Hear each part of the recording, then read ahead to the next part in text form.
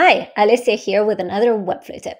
So today we're going to see how to add lottie files with a custom element. Let's jump in.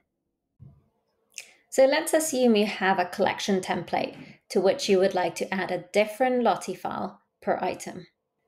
First, upload the lottie file to your assets. Copy the link of the asset and go over to lottiefiles.com/webplayer. Paste the URL of your asset in there and select the attributes you would like.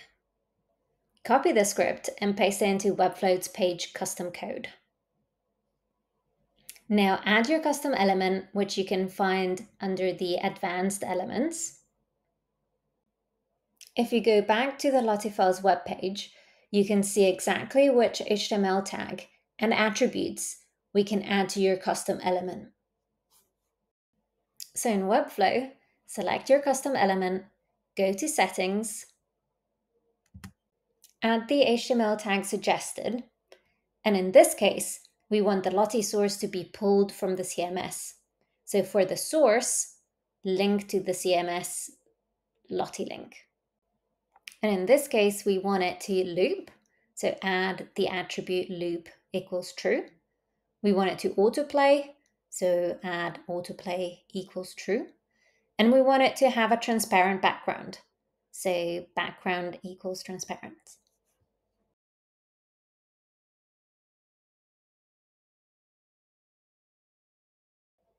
Now, all you need to remember is to copy the link of your lottie file and add it to your collection item.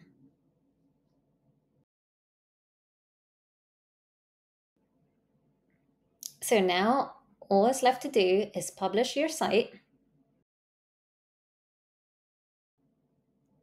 And there you have it, a different lottie for each collection item. I hope that was useful. Follow for more tips. Bye for now.